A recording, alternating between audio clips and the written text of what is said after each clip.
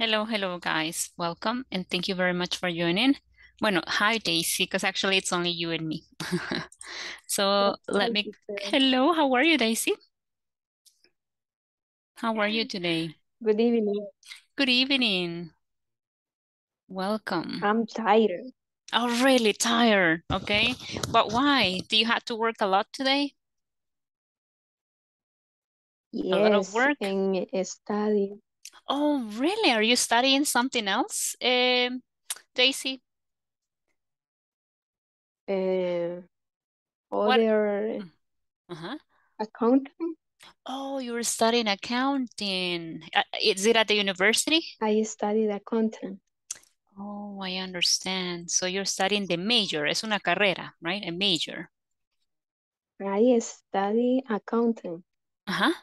Por eso, una licenciatura en contaduría, right? Is that correct? A major in accounting, right? Ya no le escucho. ¿Me escuchan, chicos? Chicas, perdón. ¿Me escucha, Lily? Can you hear me, guys? Can you hear me? Yes. Ah, ok. Perdón, es que me pareció el mensaje que decía que tenía baja conexión, perdón, que la conexión estaba inestable, and I thought, quizás se me va a cerrar la clase, pero it was not the case. Así que, well, thank you so much for being here. Let me go ahead and open up here the presentation, okay? So guys, today it's going to be our session number 4, meaning that, you have to complete sections 1 and 2, right, in the platform, right? So that's gonna be for, I think they're asking you for this coming Thursday, no, yeah, Thursday or Friday, I think, right? And well, I really hope that you're going to be able to complete that. But anyways, de repente, chicos, si hay alguna pregunta, please let me know. Hágame saber porque así con tiempo vemos las respuestas, ¿verdad? O vemos cuál es la mejor manera de poder explicarle a usted, ¿verdad? Esa parte probablemente que no ha comprendido del tema, pero estamos para servirles. Así que, any question, please let me know. Do not hesitate, right? And bring your questions, right, to the class. Esa es la idea, chicos, que traigan sus preguntas a esta clase. Esta clase, por decirlo así, o este tipo de programa, se enfoca en eso, ¿ok? En que si ustedes trabajen dentro de una plataforma y lo hagan de forma individual, autodidacta, pero también de que usted venga a esta clase, right? Y que haga sus preguntas, right? So that's the idea, okay? That you put into practice what you have understood in the platform and to do it here, right? So that's what we're looking for. Let me just grab here something very quickly. We're going to put in here, habilitar edición. Sorry, vamos a quitar este de acá porque no es esa. It's this one, okay? So welcome everyone and thank you so much for joining. Well, we're only 7 people, but that's enough. We can begin. And well, let's go ahead and very quickly, guys, try to have a better understanding on one of the topics that I was, sharing with you yesterday, which is the used to, right? Past simple, right? But we are including, one topic that is in session 1 and 2, right? That is used to.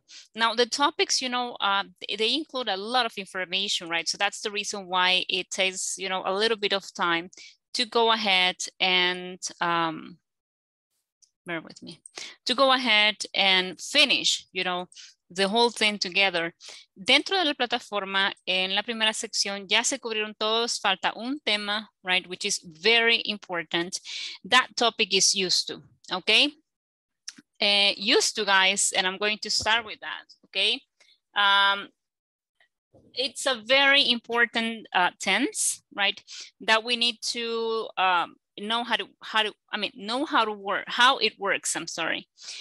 ¿Por qué, teacher? Because generally, whenever we use used to, we're talking about past habits, right? Estamos hablando de hábitos pasados, right? Entonces, that changes a little bit, of everything. And here we have, one of the things that we have to discuss. Esta parte, por cierto, está aquí. Mire, se la voy a mostrar en la plataforma 1.10, which is statements with used to, right? So you can go ahead and watch the video, complete the exercises, and then by tomorrow, we're going to try to, complete everything, right? And the in section number 2.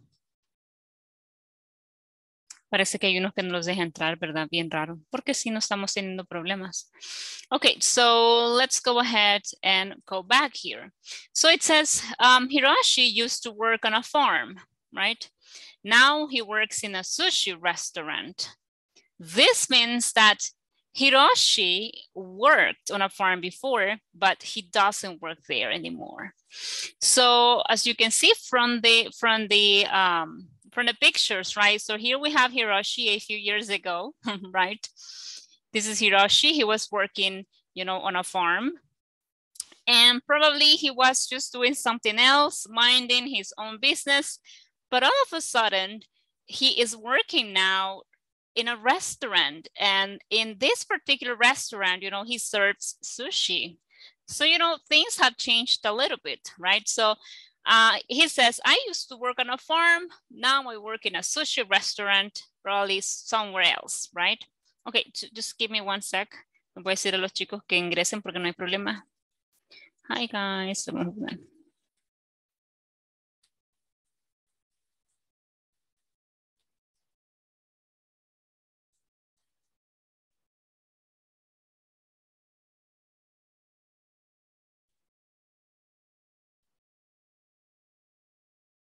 Okay, so as you can see, right, the action is not a habit anymore. Okay, la acción ya no es parte de mi rutina, ya no es parte de las cosas que yo hago a diario, es algo que yo dejé de hacer. Y aquí es donde viene, chicos, lo importante de saber cuando hablamos acerca de simple past. Why, teacher? Because when we are talking about past actions, especialmente simple past, es porque es una acción que ha sido completada en el pasado y que ya no es parte de mi presente, ¿verdad? En este caso es un hábito, ¿verdad?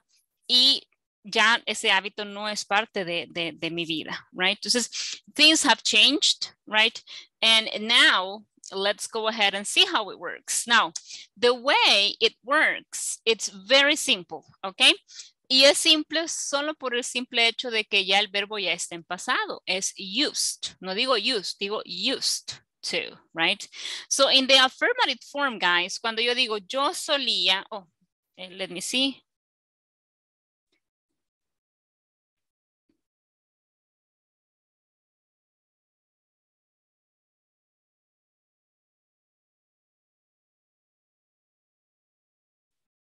Okay. Ahí está, ya le contestamos a la que puede ingresar, que creo que quizás por la lluvia, ¿verdad? Hay problemas y por eso está costando que ingresen. So, when I am talking about yo solía, teacher, yo solía ir a visitar a mis abuelos por las tardes cuando terminaba la escuela. So, I used to visit my parents after school, right? I used to visit my parents. I'm going to open here, this block de notas. I used to visit my grandparents, right? After school, okay? So I used to visit them, but what happens now? Well, I don't do that anymore, right? Ya no lo hago, ya no es parte de lo que, de mi rutina, ya no soy un niño, right? So, o una niña, so ya no. So I used to do it, but not anymore. So I used to visit my grandparents after school, right? So in that case, that's one example. Ahora bien, cuando yo uso used to, ¿verdad? Automáticamente me dice dos cosas. Primero, que used ya está en pasado. ¿Ok? Entonces no tengo que agregar nada más. Y segundo, que tengo la partícula to. Lo que significa que automáticamente después de esa partícula to, viene un verbo en forma base, right? So I used to visit my grandparents after school. Now, what happens if I want to, convert that to a negative sentence? Well, that's very simple. Es simple porque siempre vamos a usar los mismos elementos que en pasado simple, right? En este caso, I didn't, right? I didn't used to visit my grandparents after school, right? Vamos a copiarlo porque es lo mismo, ¿ok? Entonces, es lo mismo, right? Question, did I used to visit my grandparents after school? Teacher, pero ¿y ahí por qué ya used to ya no lleva la D al final? Porque ya tengo un auxiliar, ya no necesito esa D, right? Entonces, acá, como está en forma afirmativa, como ya está el verbo used en pasado, yo solía hacer tal cosa, yo solía visitar, yo solía comer, ¿verdad? El almuerzo con mis papás, yo solía salir a jugar con la bicicleta o salir a ride bicycle. Entonces, este es el que lleva el simple past, no el resto, right? Y luego ya en la forma negativa, como entra el auxiliar a ayudarnos, ya used no necesita esa D, right? Because we already have the auxiliary, right? The same happens with the question form, right? The question form is the same. So I have my auxiliary here at the beginning. Therefore, I do not need to use the after use, right?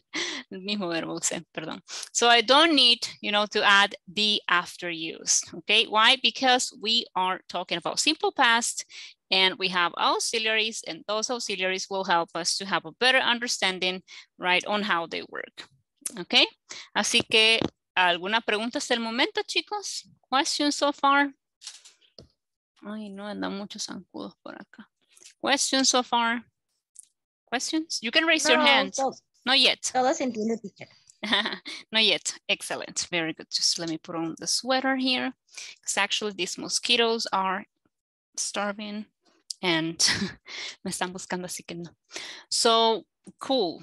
Now let's go ahead and move on a little bit. Now, here you have the elements, guys. Okay, these are the elements that you need to like make up your sentences using this used to, right? So I'm going to share this with you, by the way. Se lo voy a compartir. Just give me a sec.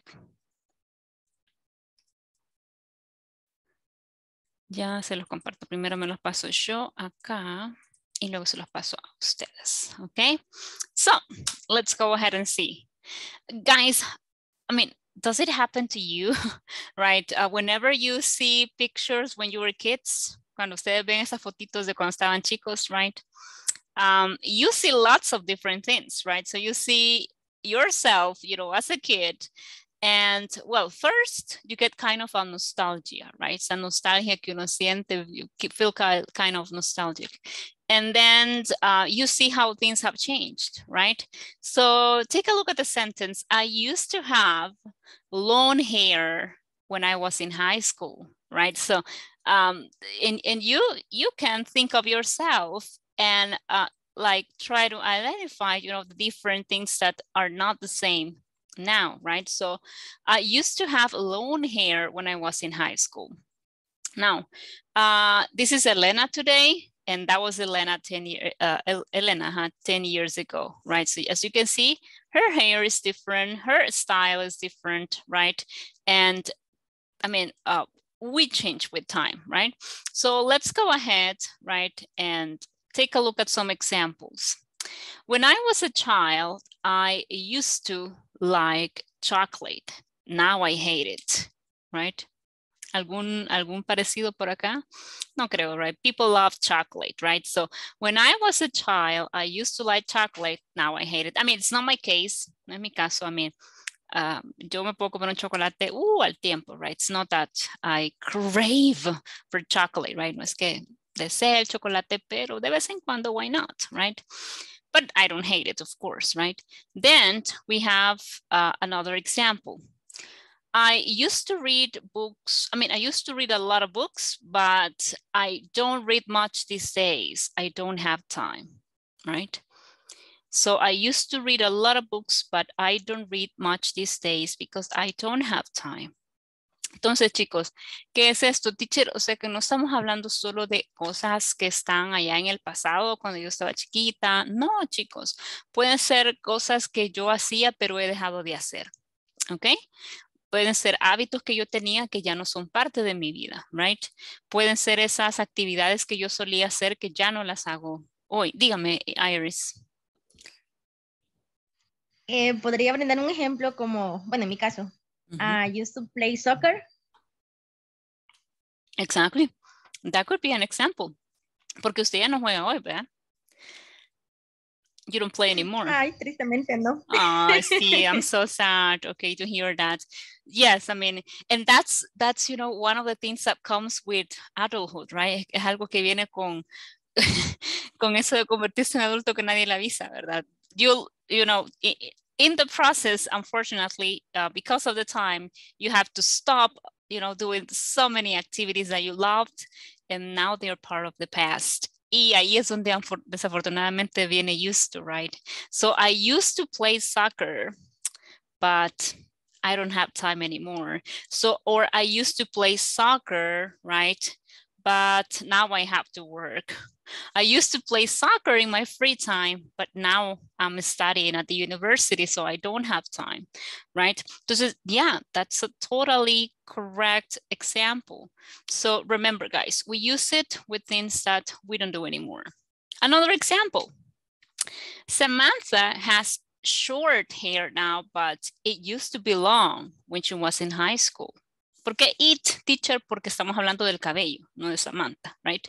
So Samantha has short hair, right? Se me salió. No, pero no digo nada. So Samantha has short hair now, but it used to be long when she was in high school, right? Entonces, since we're talking about her hair, we're using it, ¿verdad? Entonces, teacher, entonces no solo es para personas. No, actually you can use it for things too, right? So I can say something like, the sofa, right? So I don't know if it happened or if it had happened to you before, guys, but sometimes you buy, you know, the living room set, right? Or juego de sala, right? And there's a sofa, and the sofa is in good shape, right? And after years, you know, unfortunately, you just look at it and, you know, it's not comfortable anymore, it's dirty, etc. So I can say something like, my sofa used to be in good shape now, or my sofa used to be comfortable, but now it's not anymore, right? It's not comfortable anymore. So I can use it with things. Lo puedo usar con cosas, right? Or even a book, right? This happens also. ¿Les ha pasado que ustedes leyeron un libro que lo leyeron y dijeron, wow, how interesting, I liked it? O una película, wow, I liked it. And all of a sudden, you know, well, no, all of a sudden, no, time goes by, right? Tiempo pasa. And you watch the movie, you read the book again, and you said, it's not that interesting as I thought, or the movie's not that as good as I thought, right? You said, well, this movie used to be a good movie, at least to me, but now it is not anymore. I've changed my mind. So this book used to be interesting. You know, when I was a child, I used to read it and I liked it, but not anymore, right? Entonces, ahí ustedes pueden escoger, ¿verdad? La forma en lo que cómo la van a utilizar. They used to live in the same street as us, so we used to see them often, right? So we're talking about people. Whenever you moved, you know, moved from one house to another, from one place to another, so that's an action, you know, that is interrupted. ¿Verdad? Es interrumpida y comienza una nueva etapa, right? Entonces, it is interrupted and then you are not living there in the same street, so you move somewhere else. Dígame, Lily.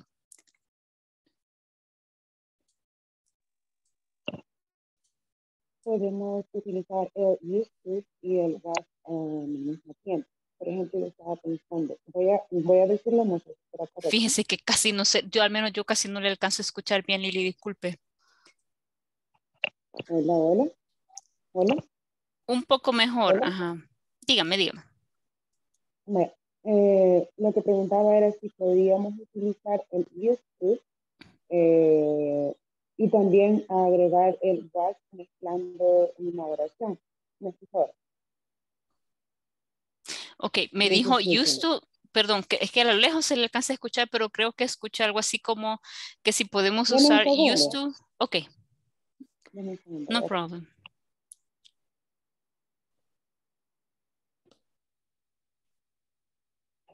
Perdón. No, don't worry, it's okay.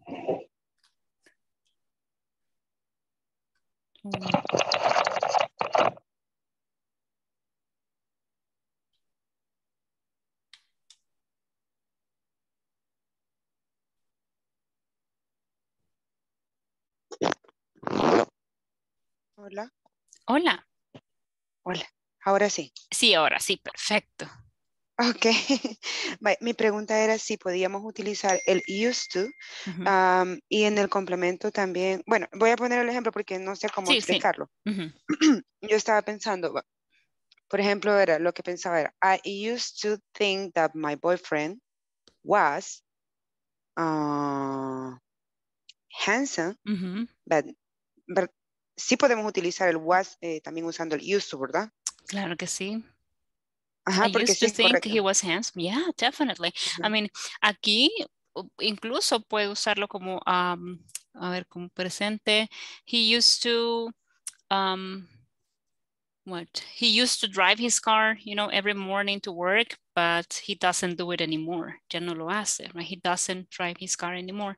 Entonces, usted, o sea, puede haber una combinación ahí del el complemento que usted le quiere agregar.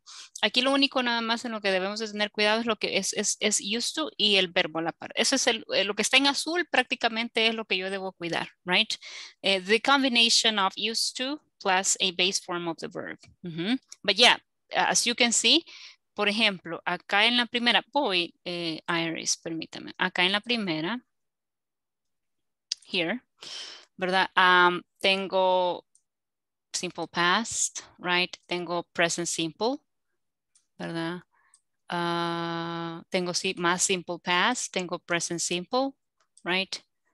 Bueno, eso sí es las dos acciones como que that's something that they used to do, but not anymore. Entonces, yeah, I mean, it's okay. The only thing, okay, lo único que sí hay que tener mucho cuidado es acá, cuando yo uso used to, lo que yo solía hacer. Then the rest, it's okay. I mean, if you want to combine it with any other tense, no problem. No sé si respondo su pregunta, Lili. Sí, ahí está. Gracias. Vaya. You're welcome. Dígame, I think it was, ay, no me acuerdo quién levantó la mano, perdón. Iris creo que fue. Ajá, dígame, Iris. Sí, teacher, con respecto a eso, más que todo, o sea, el used to es indispensable utilizarlo, ¿verdad? Solo que ahí uno tiene que tener cuidado en cómo uno lo va a conjugar con las demás palabras. Saberlo aplicar más que todo. Sí, cabal, la aplicación. Exacto, porque used to es lo que nosotros en español tenemos como solía, ¿verdad? Y ya no lo hago más. Entonces allí nada más estamos comparando lo que solíamos hacer con lo que hacía, hago o haré, digámoslo así, ¿verdad? Entonces, yeah, I mean, it is the application, right? Y la aplicación es para hablar de hábitos o acciones que ya no son parte, pues, de nuestra vida, rutina, etc. Muy bien. Exactly, the application. Okay, thank you. You're welcome, thank you. Okay, so, well, I think I have more examples here, right? Elena used to have a piano, but she sold it a few years ago, right? So, yeah, how sad, right? Sometimes, you know, we are able to, we learn, right, how to play an instrument all of a sudden, because it happened to us once, right? And we needed to solve our guitars. So that was kind of sad. So I used to have it, but not anymore. Solía tenerlo, pero ya no más, right? When I was a kid, I didn't used to like beans. Now I love them, right? Well, this is a story, you know, of so many kids in El Salvador. No me gusta la sopa de frijoles, mamá. And then when they grew up, they love it, right? So when I was a kid, I didn't used to like beans. Now I love them, right? And question, ¿ok? Ya esas últimas esos últimos dos ejemplos que estamos viendo acá, ¿verdad? Están aplicando pues la parte de pregunta y la parte de oraciones negativas, right? So, when I was a kid, I didn't used to like beans. A mí no, o sea, no solían gustarme, ¿verdad? No solían gustarme los frijoles, right? O la sopa de frijoles, you put it, you name it. So when I was a kid, I didn't used to have a bike. En mi caso, right? When I was a kid, I didn't used to have a bike. No solía tener una bicicleta. When I was a kid, I didn't used to go to restaurants, right? Well, when I was a kid, guys, era raro, ¿verdad? Comer Pizza Hut, like, you know, hamburgers. I remember the very first time I ate one of those, you know, famous brands, right? Hamburgers. I was like probably 7 or 8 years old, but that was the only time. I mean, in El Salvador, we used to, you know, buy other type of products. I remember going somewhere else, right, for tacos, etc. So nowadays things have changed, you know, and most people prefer to go to restaurants, right, or fast food restaurants, I would say. So I didn't used to go to restaurants, right? Or teacher, I didn't used to have a TV when I was a kid because we didn't have, you know, those kind of appliances at home. Or teacher, I didn't used to have a bicycle. So I used my friend's bicycle, right? Teacher, I didn't used to study in the morning, right? I remember in the past, well, I have never studied, you know, in the afternoon. Generally, I have taken my classes in the morning. So I didn't used to go to school in the afternoon, right? So todas esas cosas es lo mismo. La única diferencia es que el used to ya no lleva esa D porque ya llevamos el auxiliar que es didn't, right? Now, questions. Where do you used to live before you came here? Where do you used to work, right, before? What did you used to eat when you were vegetarian, right? So if you want to ask questions, las preguntas prácticamente se hacen igual que en simple past.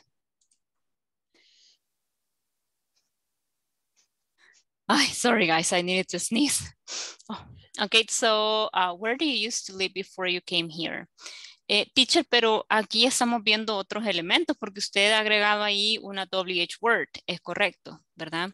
Una cosa, chicos, lamentablemente pues no tenemos mucho tiempo, right? Porque los temas son bien extensos, ¿verdad? Y pues estamos tratando de cubrirlos de la forma más rápida y amplia posible, lo que me permite, ¿verdad? Y pues that's something we need to like, desafortunadamente, ¿verdad? Quisiera tener más tiempo para eso, pero aquí hay una cosa, chicos, y es algo que lamentablemente no tengo mucho chance de explicar, pero recordemos que en inglés tenemos yes, no questions y tenemos information questions.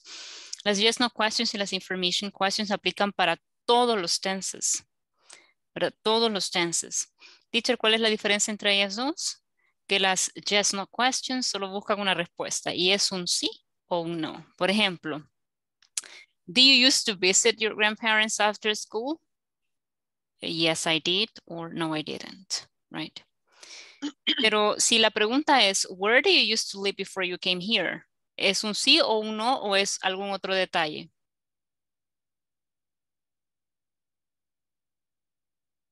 Where do you used to live before you came here? What is the answer? Necesita más explicación. La respuesta es más extensa. Exactly. You're asking for details. Correct, Margarita. Right, correct, Lily. Exactly. So we are looking for something else, right? En este caso, where means that I'm asking for a place, right? So where do you used to live before you came here? Oh, I used to live in San Miguel, for example, or I used to live in Santa Ana. I used to live in Sonsonate, you name it, okay? Entonces, siempre, chicos, que nosotros tengamos una WH question, toda esa parte de la WH word o WH phrase va antes de la fórmula. Entonces, teacher, eso que estamos viendo en pantalla es la misma fórmula que usted nos presentó ayer para simple past? Yes, it's the same. con la única diferencia que antes del did, antes del auxiliary, yo tengo que agregar mi WH word o mi WH phrase, ¿ok? So, perdón, Iris, creo que usted había levantado la mano antes, no, mientras yo explicaba eso. No sé si tiene alguna pregunta. Sí, teacher, solo más que todo en cuanto a esto de que estamos viendo, ¿verdad? Sí. Pues como lo acaba de repetir usted, lastimosamente el tiempo, pues, Ay, sí. es algo complicado, ¿verdad? I Porque know. es bien bonito este tema y es bastante extenso de cómo uno poder manejarlo, ¿verdad? Correct. Pero Yes. pues lastimosamente no tenemos el tiempo suficiente. Pero bueno, volviendo a esto que se explicaba más que todo en este caso, Sí. pueden ser las oraciones más que todo de afirmación, ¿verdad? Tanto afirmativas como negativas.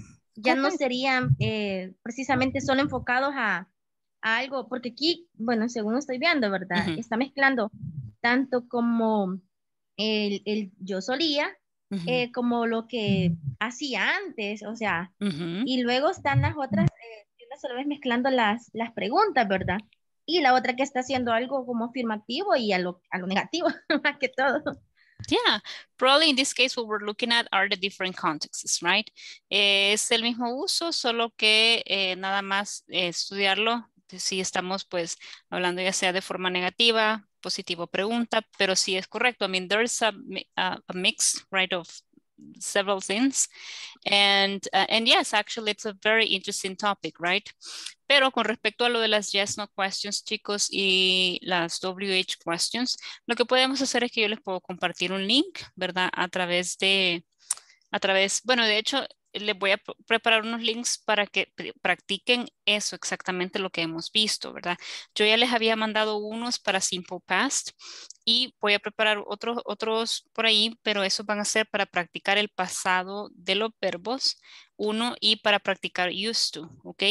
Y de paso les voy a agregar algo sobre las yes, no questions y las information questions. Probablemente un artículo para que usted vaya y lea, ¿verdad? Y luego pues un ejercicio para que usted lo pueda completar, right?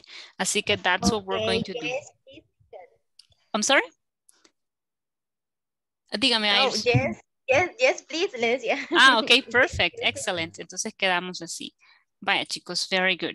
So that it's a little bit about how it works. Obviously, right? I know that we need to practice more, but let's go ahead and do something. Hagamos una cosa. Let's complete the next exercise. And with the time left, con el tiempo que nos quede, nos movemos a los breakout rooms. Les mando la captura, ¿verdad? Del ejercicio para que usted sepa cómo usarlo. Luego en los breakout rooms lo ponemos en práctica, ¿verdad? Y usted va a hablar sobre las cosas que usted no solía hacer y preguntarles a otros las cosas que ellos solían hacer, ¿de acuerdo? Entonces, let's go ahead and work in the following exercise. So, right now, let's begin. Well, I will read it, right? It says Keiko has changed a lot in the last 20 years. So write sentences with used to, or didn't used to, or never used to, ¿verdad? Nunca, que no sé cómo decir eso en español, pero no solía, ¿verdad? You can say never used to, ¿verdad? O nunca hizo tal actividad. I don't know how would you translate that into Spanish, right? And there you have, the information. So we have two pictures. We have Keiko 20 years ago, and we have Keiko today, right? So she looks different, right? She looks totally different. Comencemos con la primera. We have already one example, right? So Keiko used to go to a lot of parties, pardon. Paris is the city, right? So Keiko used to go to a lot of parties, right? But she doesn't go to parties anymore, right? So she changed, right? What about number 2? La segunda, right? Estamos hablando de lo que solía o no solía hacer y lo que hace hoy. Y aquí es donde viene la combinación, como decían sus compañeras, ¿verdad? De los tenses. Pero ahorita solo estamos hablando de pasado y presente, ¿de acuerdo? O sea, lo que solía hacer y lo que ahora hace. So, number 2. Dice, I have a lot of friends. And what about now? ¿Qué hay de hoy, right? ¿Con qué lo combinarían? Con Tea is great, I love it. I have a cat now, I love sushi now. I read the newspaper every day. I don't have time to play the piano. I don't have many, people. I don't know many people these days. I work very hard. I am married now. I'm a teacher now. So what do you think? ¿Con cuál podemos combinar? I don't have time. I don't have time. Pero ella está diciendo que, que sí tenía muchos amigos, pero hoy. Ah, ok. Pensé que era el número 2, teacher. Sí, es la número 2. Es este. I have a lot of friends. I have a lot of friends. Dígame, Lili. En ese caso. I have a... pues, solo escucho a Lili primero y luego Iris. Dígame, Lili. Okay. Podríamos combinarlo con but now I have a cat. Que creo que sería I have a cat now. I used to have a lot of friends. But now I have a cat now. Sería, no sé si sería así. Pero solía tener una mascota antes también, así que solo cambió mascota, ¿verdad? Mejor es que está casada. That she's married. Okay, that she's married, dice. Okay, but before, ella no tenía novio, pero ahora está casada, right? Y si antes tenía muchos amigos, right? Yo les ayudo, don't worry, okay? So the second one is Keiko used to have a lot of friends, right? But she doesn't know many people these days, right? Ya no conoce mucha gente ella, o sea, está quedando como que sin amigos, right? So Keiko used to have a lot of friends, but she doesn't know many people these days, right? What about number 3? Number 3 is I'm very lazy, right? Eso solía decir ella, ¿verdad? I'm very lazy. But what about now? What do you think?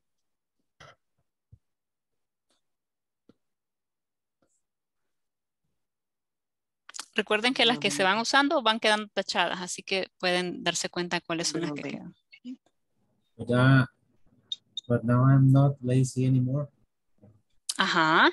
¿Y cuál oración podría representar eso dentro de las que ustedes tienen ahí aquí?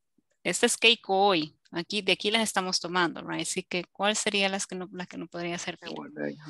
Ah, muy bien. ¿Cómo nos quedaría la oración? Keiko Ajá. used to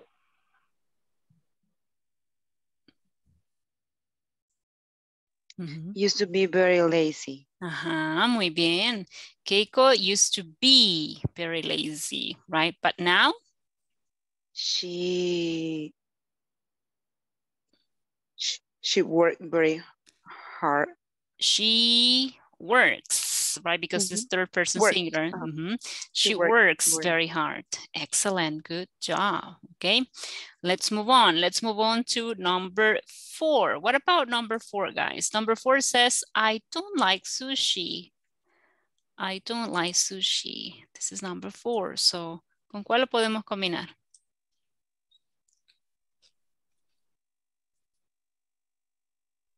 I love sushi now. Exactly. I love sushi now. Very good. So, ¿cómo nos quedaría la oración?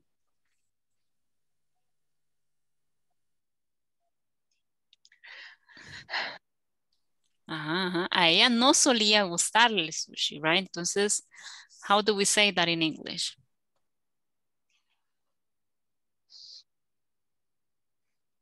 Pueden ver la tablita que les pasé por WhatsApp, también la pueden utilizar. ¿Ah? Repeat it, que no le escuché, perdón. It can be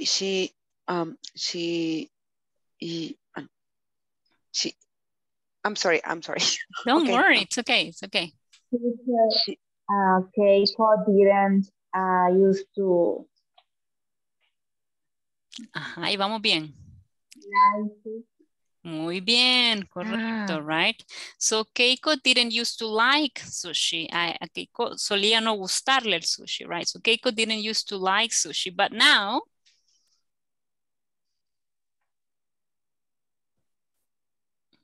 What do you think? Huh? She But loves. now Exactly. She loves. She loves sushi. Very good. What about the next one? Let's see. The next one is number 5, right? Oh my goodness. Give me a sec. Number 5, I have a dog. So that was 20 years ago, right? So, ¿con cuál la combinaríamos? Keiko. I used to have. Okay, Keiko. Used to? A dog. Keiko. Muy bien. So Keiko used to have a dog, but now she have. Okay. No, she have. Cambia porque es tercera persona. Correct. Entonces, she has, sorry. Exactly. She has a cat. Very good. It's an irregular verb, right? So have is an irregular verb. That's why it changes, right? So she has a cat. What about number 6, guys? Number 6, that's I don't drink tea. I don't drink tea, right? So, but what about now? Keiko, she didn't use. Ahí va bien, ahí va bien. Muy bien. Solo que Keiko, right? Or she, uno de los dos. So Keiko didn't used to drink tea, but now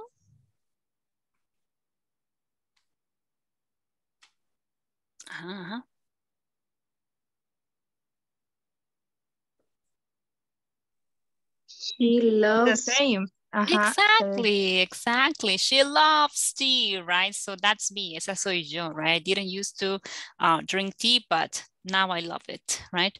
So what about number 7? Number 7, look, it's I never read newspapers, right? I never read newspapers. So, ¿con qué lo combinaríamos hoy?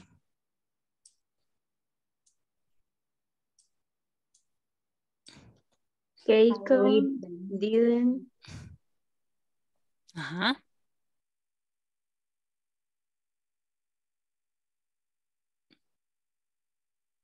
used to read newspaper. Correct, right? Acá pueden utilizar ambas opciones, teacher.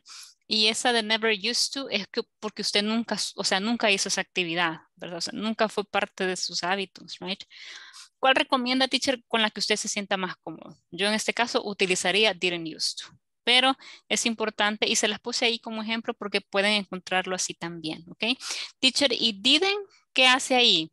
Didn't está sustituyendo, perdón, never está sustituyendo a didn't, ¿ok? Entonces, ¿eso aplica en presente, teacher? Sí. Por ejemplo, cuando usted dice, yo nunca desayuno. Hay gente que dice eso, ¿verdad? Yo imposible, no puedo estar sin desayunar, ¿verdad? Son las 7 de la mañana y si yo no he desayunado temprano, pues, uy, por Dios, siento un vacío en el estómago. Entonces, hay gente que dice, I never eat breakfast, ¿verdad? Entonces, es como que yo diga, I don't eat breakfast, right? Pero uso never porque es una acción que no es parte de mis hábitos, right? Y es algo que no hago, ¿verdad? Por eso usted puede decir, I didn't used to read newspapers or I never used to read newspapers. Que en este caso never es como que diga didn't, solo que never lo que enfatiza es que nunca fue parte de sus hábitos. No sé si me voy a entender, ¿verdad? Pero pueden utilizarla también. ¿Y cómo lo contestaríamos con la información de hoy? Hoy en día de Keiko.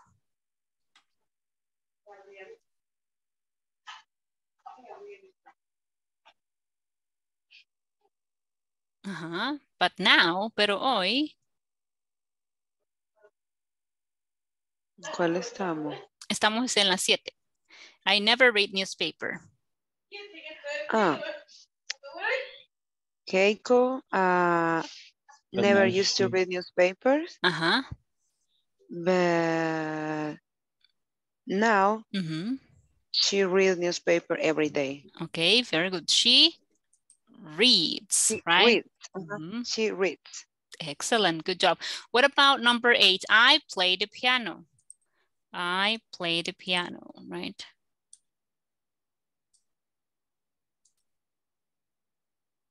So, lo que solía hacer y lo que no solía hacer, lo que ahora hace, ¿verdad? So number 8, Keiko or Keiko. Used to play the piano. Very good. He used to play the piano, but what happens now? I don't have time to play the piano. I or she? Oh, No, en este she. caso sería I mean, me or her, ¿verdad? Entonces, en este caso sería she. Oh, sí. Entonces, ¿cómo digo en negativo eso? She. didn't. No porque soy. Muy She bien. has. Correcto. Ahí Doesn't. escuché la respuesta. Doesn't. Ajá. Sí. She doesn't have Doesn't. time to play the piano. ¿Ok? Teacher, he hasn't. Entonces, ¿qué pasa con hasn't? ¿Por qué no digo she hasn't time? Hasn't, chicos, es más que todo utilizado como auxiliar. Si yo quiero decir no tengo, yo voy a usar doesn't have or don't have. Pero hasn't es más que todo para auxiliares, en este caso cuando estamos utilizando el presente perfecto, ¿verdad? She hasn't completed the homework. She hasn't done the homework, right? Entonces acá es doesn't have. Muy bien. Number 9, I'm a student. Ella solía ser estudiante, but what about now? She used to be a student, but now she's a teacher. Excellent. She's a teacher now. Muy bien, but now she's a teacher. And the last one, okay, we have I don't have a boyfriend. I don't have a boyfriend.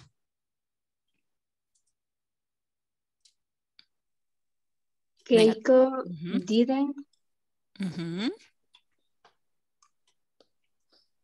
Didn't used to. Used to what? Used to have boyfriend. Correct. But now? But now she's married. She's married. Okay, good job, guys. So that's the way you're going to use used to, right? So as you can see, it's very simple, right? And what I'm going to do is that I'm going to send you the screenshot, right? So you can have this information with the answers. Give me a sec. I hope it's useful. And now what I need you to do is to go to the breakout rooms and ask, right? What did you used to do when you were kids, right? ¿Qué solías hacer, right? O de un solo, ¿verdad? Dígame 3 cosas que solía hacer y 3 cosas que no solía hacer, right? Le voy a pasar esta imagen, permítame.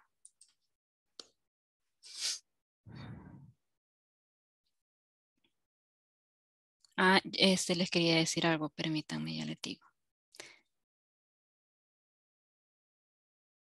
Ahorita se los estoy compartiendo. Ahí está.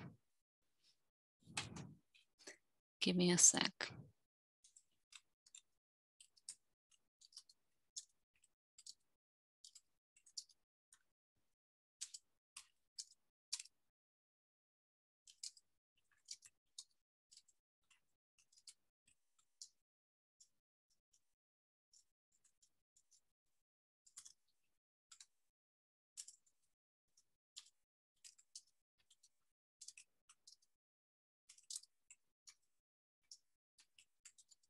Give me a sec.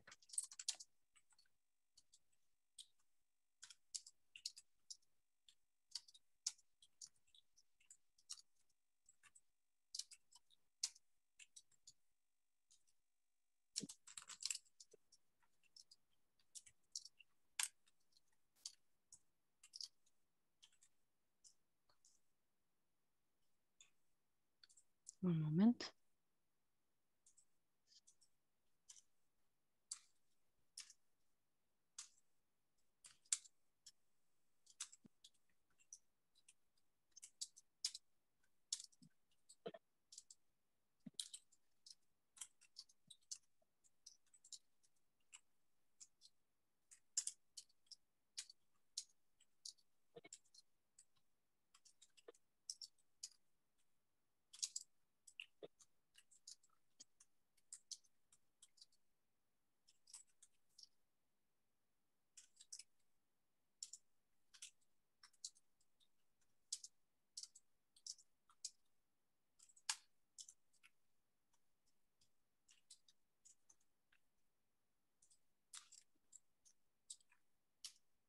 Bueno, ahí les conté algo rapidito.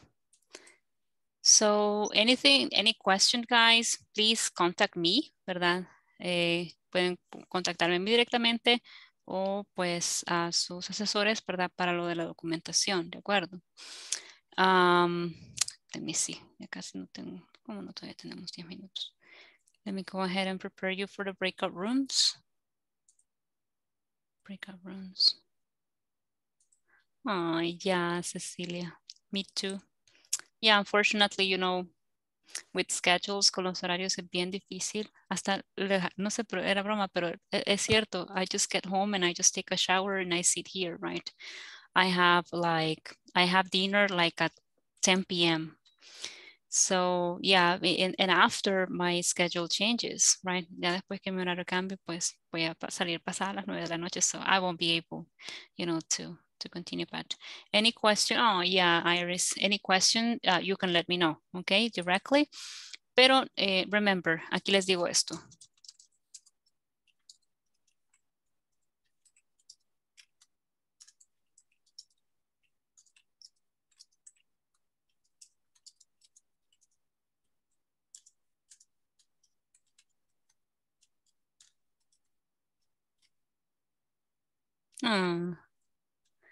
Claro que sí, Erika, la orden, pero we have still 2 more days to go, así que let's go ahead and take advantage of it. Vamos a aprovechar estas clases que faltan.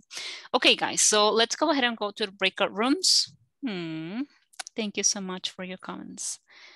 Sala para grupos pequeños. Voy a ir entrando, aunque sea un ratito, un momentito, pero algo en Access to the breakout rooms, y si tienen preguntas ahí también me las pueden hacer, ¿de acuerdo? Vaya, chicos, let's move. Me avisan si hay alguien que no escucha a sus compañeros para yo asignarlo con alguien más, ¿de acuerdo? Thank you for your comments.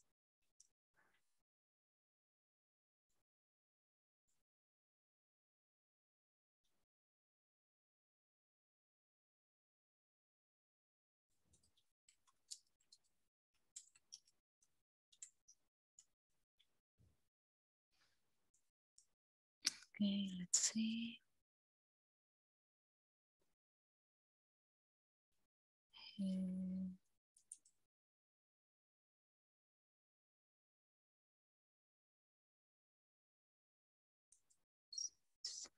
Voy a acceder, veamos.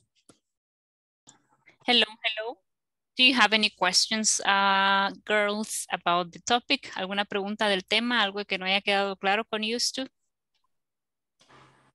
¿O estamos bien? Por el momento, todo bien. So far, so good. Okay, perfect. Excellent. But if you have any questions, you can let me know, right? Y pues yo les voy a preparar unos links para que ustedes sigan practicando whenever you have time, okay? Okay. Okay, very good. Continue. I'm going to move to another breakout room, okay? Okay.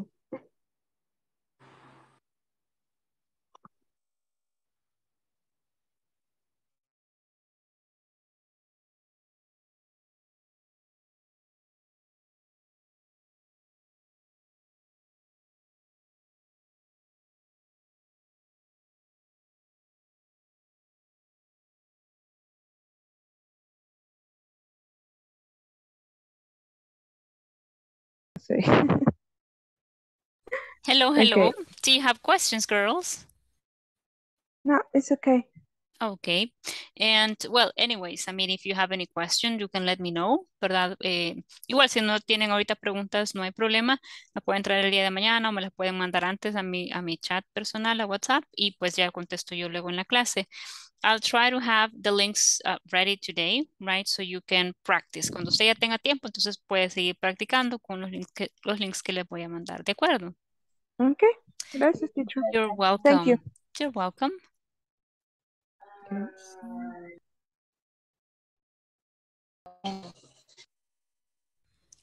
Hello. Do you have any questions, girls, about the topic?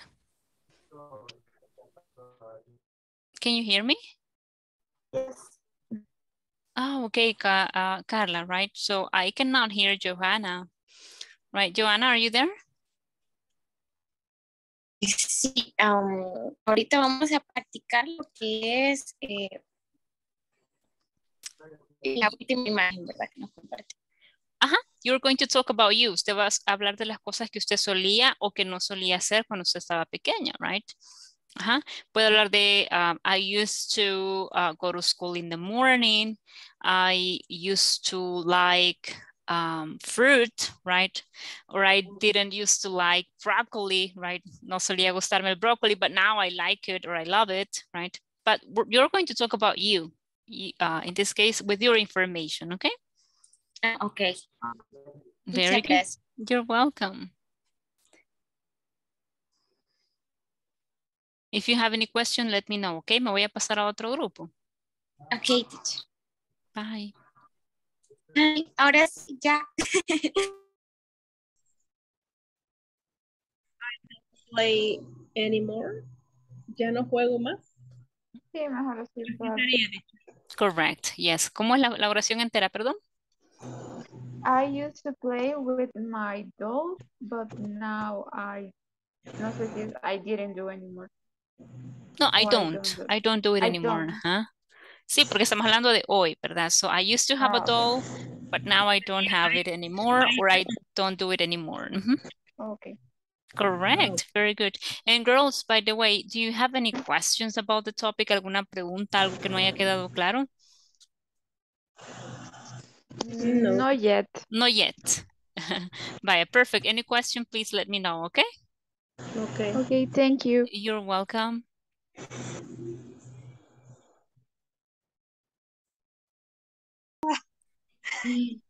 Hi, girls. Yeah.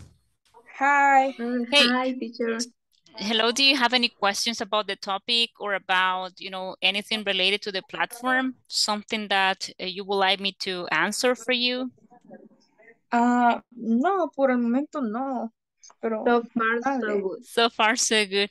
Excellent. I mean, if you have any questions, you can let me know. It could be tomorrow or on Friday.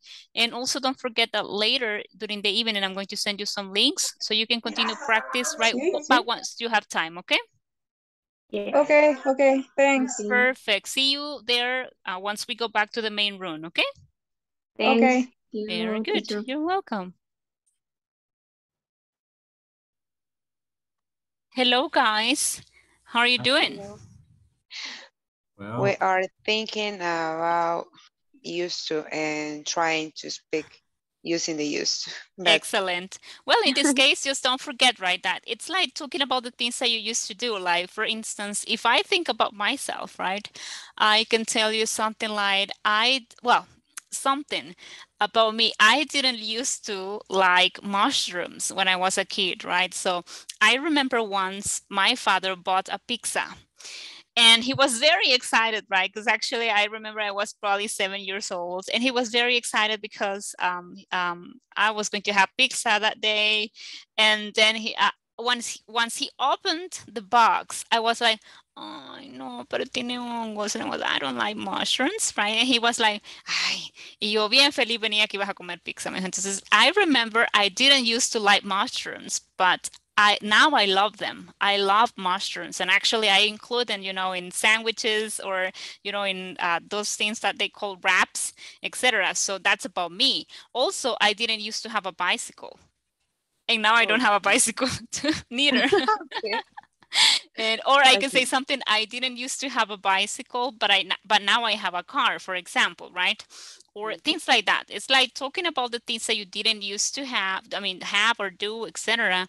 And compare that to what you have now, right? Or what you do now, right? So that's a little bit about how it works. Or I used to go to school in the morning, or I used to attend, the university, but I don't do it anymore because I don't have time, etc. So, but by the way, guys, do you have any questions about the topic? Anything that you would like me to explain again, or any doubt? Or are we good? So for me, it's very good, teacher. Okay, very good. I want to say something about that. When I was a kid, I didn't like math. Oh, I didn't used to like math. Neither do I now. Yeah, actually, that's kind of it rings my bell, as they say, right? También me suena un poquito. Yeah, because the history. the history is very good for me.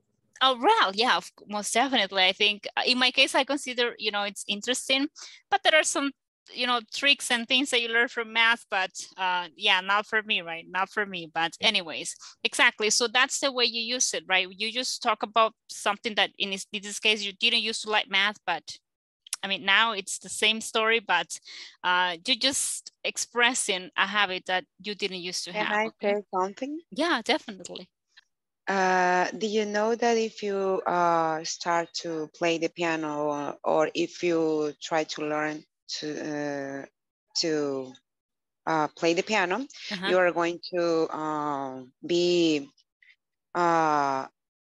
okay, that will be useful for the math. Oh, really? So it helps you with math. So yeah. So Mario, you should start playing the piano. So it'll help you with your math. No, by the way, my son can play the piano. Oh, okay. He studied at the CENAR. Yeah. In Nueva Acrópolis, in non-profit. I have heard about it, and I've heard, that it's a good place to learn, especially to learn how to play an instrument. And actually playing the piano, I think, that's one of the things, guys, that I really wanted to do when I was a kid, but I just couldn't. But I always say it's never too late. So one day, probably I will go ahead and do something new, right? And all of a sudden I'll say, I'm going to learn how to play the piano, right? So one day, algún día, right? Okay, so guys, I'm going to leave you because we're about to go back to the main room and I just need to visit one more group just to ask them if they have any questions, okay? So nice talking to you and let's meet there, okay? Okay, teacher. Okay. Qué importancia. Hello. Hello. Hey guys, do you have any questions? ¿Hay alguna pregunta, alguna duda que ustedes tengan que yo pueda contestar? No question, teacher. In my case, no yet. Not yet. Practice with Ronald. I'm clear. Excellent, very good.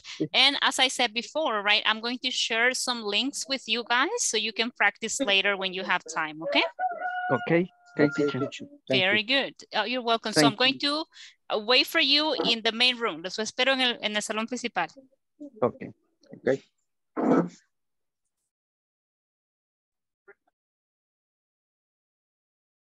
Sorry, hi guys. Yo dije los perdí porque no regresaba al main room and I was like in a loop. Vaya chicos. I would like to tell you, right, that if you have questions, si hay alguna pregunta, please bring your questions. Miren, de hecho, chicos, mañana es uno de los días que debemos utilizar para la sección 3, porque ya tenemos, esta es la clase 4. Recordemos que con 4 clases hemos completado las primeras 2 secciones. Ahora bien, dentro de esta sección hay un tema, chicos, que siendo honesta es bien extenso. Pero yo voy a tratar de hacerlo de esta forma como hicimos Used to el día de hoy, de una forma simple, pero que pues podamos comprenderlo mejor. Que es, si no estoy equivocada, indirect questions, ¿ok? El tema de indirect questions es un poquito largo. Voy a tratar de dar una idea mañana de que practiquemos tal cual lo hicimos hoy. Y, again, les voy a dejar links para que ustedes puedan seguir practicando, porque si hay algo, pues, que creo que todos, creo que la mayoría, mejor dicho, con lo que vamos a concordar es que the more you practice, the better you become at it. Entre más práctica, pues mejor nos convertimos en ese aspecto del idioma. Así de que mañana voy a terminar esa parte y voy a tratar de hacer la introducción a la sección 3, ¿ok? Para que vayamos bien con el tiempo.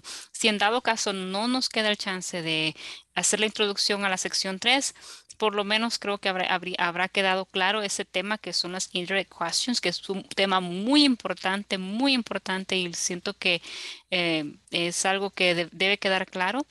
Y pues al siguiente día, que sería viernes, trataríamos de avanzar en lo que es la sección 3. ¿De acuerdo? No olvidemos también que para este viernes ellos pues están requiriendo que completemos las secciones 1 y 2. Si es posible, pues avancemos a algo más adelante. Si ustedes se encuentran preguntas en alguna sección que esté más adelante, let me know. ¿Ok? Así que, guys, dígame. Will we have classes this Thursday? Sí, jueves y viernes, ajá. Acuérdense que este nivel está de lunes a viernes. No, I asking because it's 15 is feriado.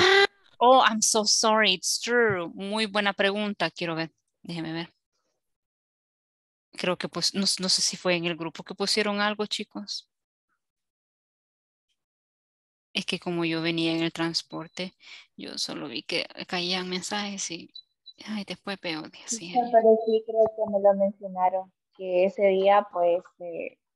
sí, no hay clase. Ay, no, yo bien emocionada que vamos a poder avanzar en todo eso. ¿Es cuándo? Es jueves, ¿verdad? Hoy es martes, chicos. Sí, next Thursday, this Thursday. Vaya, pero hoy es martes. Ah, pues sí, estoy haciendo bien la cuenta, porque yo dije 2 clases. Ah, pues sí, que es la del miércoles y la del Miércoles viernes. y viernes. Ajá, pues sí, pues sí, estamos bien. Es que yo estaba preocupada porque, pues, para mí es importante que vayamos de acuerdo, pues, a cómo tenemos que ir y que se vayan comprendiendo las cosas, ¿verdad? Así que sí, tiene razón. Solo esperemos que hagan, pues, ellos el anuncio ahí dentro del chat, ¿verdad? Oficialmente, para que ellos puedan también aclarar esa duda. Y recuerden, cualquier pregunta, cualquier duda, chats directos, ¿verdad? Si es con un asesor, ¿verdad? Con alguien de ellos, directamente a ellos, si hace una duda o algo conmigo, directamente me puede escribir a mi WhatsApp. Así que, guys, ya no les quito más de su tiempo. Thank you so much for joining today and have a good evening, ¿verdad? Good night and let's meet tomorrow, okay? Thank you. Bye. Good night, teacher. Thank you. Bye. Good night. Bye-bye, guys. Good night. Have a good Bye. night. Bye-bye.